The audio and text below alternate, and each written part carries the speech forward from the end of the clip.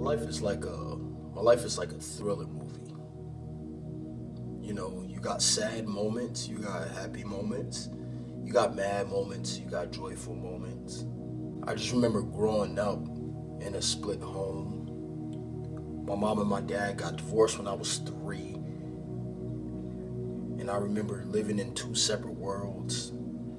I remember growing up in the city of Chicago, living life with my dad.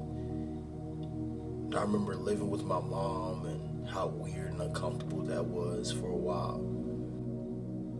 And I remember getting in trouble and making bad decisions just because there was just no structure in my home, because my mom had to deal with the bills and had to deal with the IRS rather than worrying about what me and my sister were doing.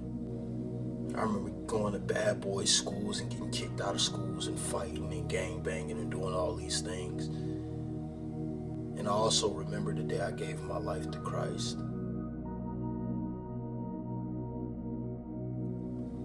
I remember when I fell in love with the game of basketball, I wanted to push and pursue.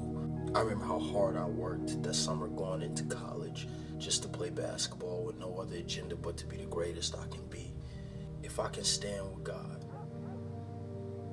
and if God is with me, then who can be against me?